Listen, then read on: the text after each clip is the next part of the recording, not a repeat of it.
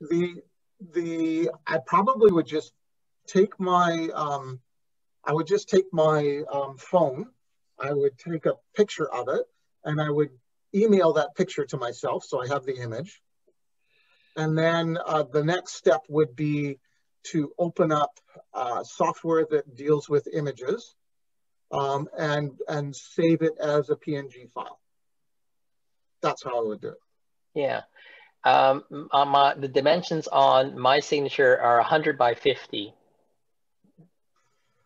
Yeah, I know mine are slightly different than that. And sometimes the image will get like stretched out or squished or a little bit. I'm not sure how much that really matters. You basically want like a 2-to-1 ratio, sort of height to width. Yeah. And as long as you have a 2-to-1 ratio, you should be fine. And that's true, because for forms, it's going to get compressed to fit into that space that background allows. Where it's a bigger issue is if you're actually using it within the consult module.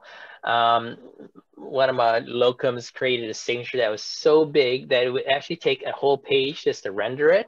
It was embarrassing because the referring physician will get this 3-page bundle, and one page is just a useless signature.